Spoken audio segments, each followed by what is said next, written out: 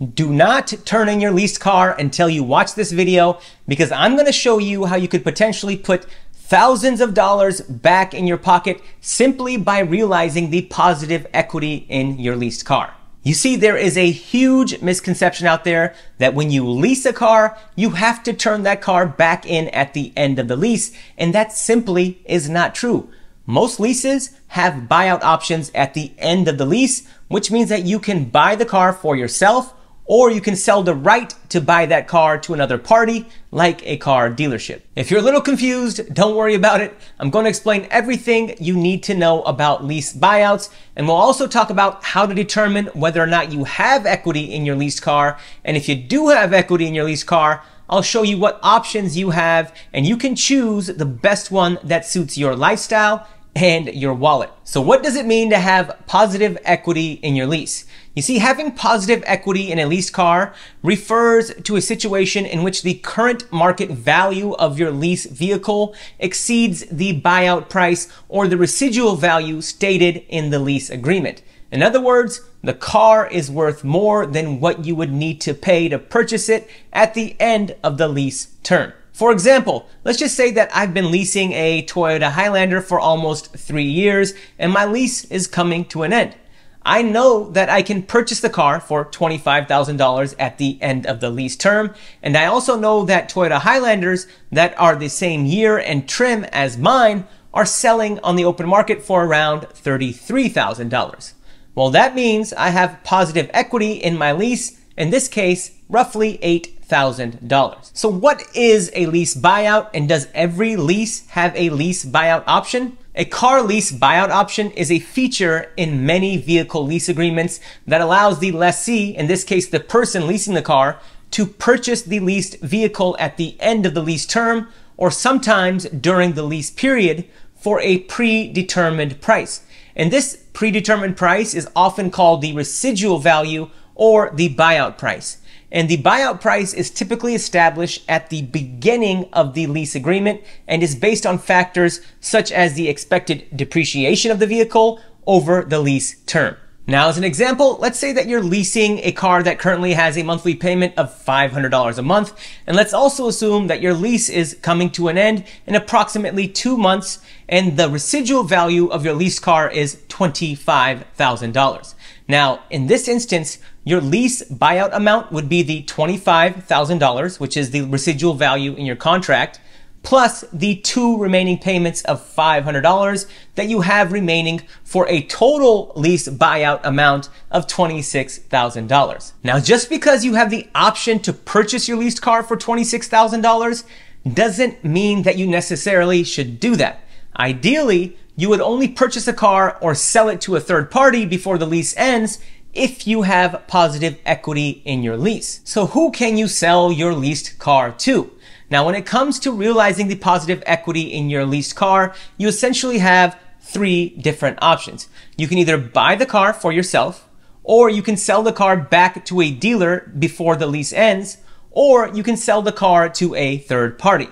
Now, a couple of things that I want to clarify here is that when you sell your car back to the dealer before the lease ends, you don't have to go back to the dealer that you bought the car from.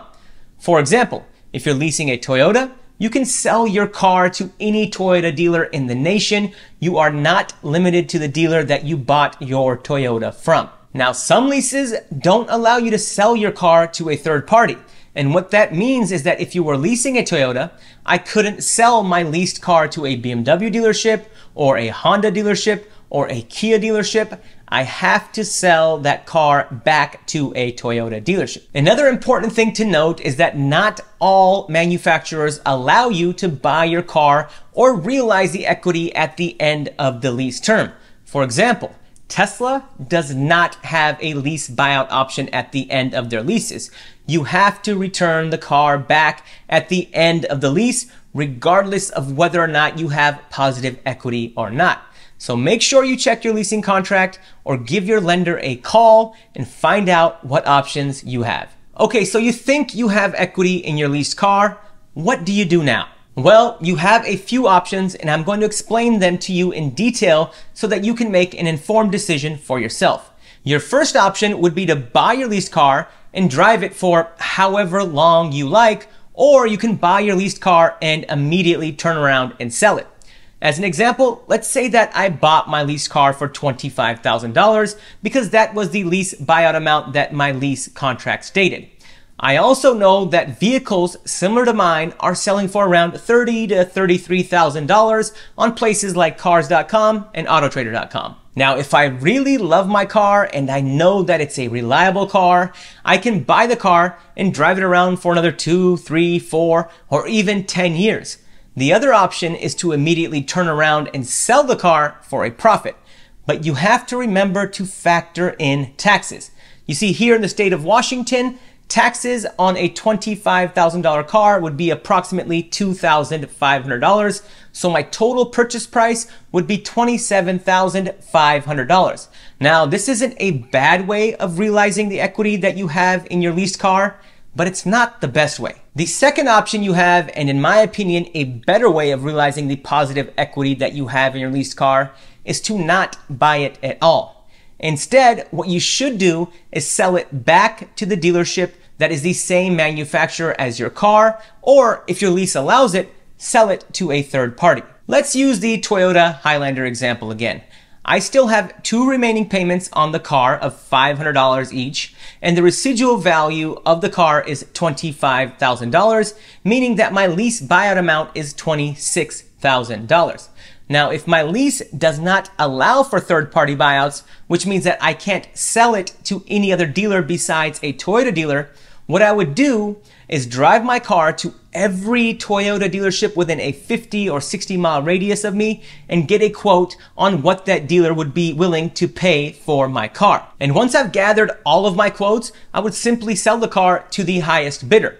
And a couple of things to point out here are that quotes that you get from a dealer are generally good for 5 to 7 days. And I've found that it's always good to make an appointment rather than just showing up to the dealer, because the person or persons who are going to evaluate how much your car is worth could be busy. Now, if your lease allows for third-party buyouts, this means that you can sell your car to virtually any dealer in the country, including online marketplaces like Carvana and Driveway.com. So what I would do is take my Toyota and drive it to the nearest BMW dealership, to the nearest Honda dealership, to the nearest Volvo dealership. Literally, you can get a quote from any dealership and again, sell it to the highest bidder. Now, when you sell your car to a dealer or to an online marketplace, what they will do is write a check for $26,000 to your lender, which is the buyout amount, and then they will write you a cashier's check for the equity that you have in your car. For example, if a dealer is willing to buy your car for $31,000, they will pay off Toyota for the remaining balance of $26,000, and then they will write you a cashier's check for $5,000. Ladies and gentlemen, I hope that you found this video helpful, and I really hope that you don't turn your leased car in without first determining whether or not you have positive equity in your car. Because if you turn your leased car back to the dealership and it has positive equity, all you're doing is putting money back into the dealer's pocket and not your own. And with that, I'm going to call it a video. Financial knowledge is power. Please like and follow for more.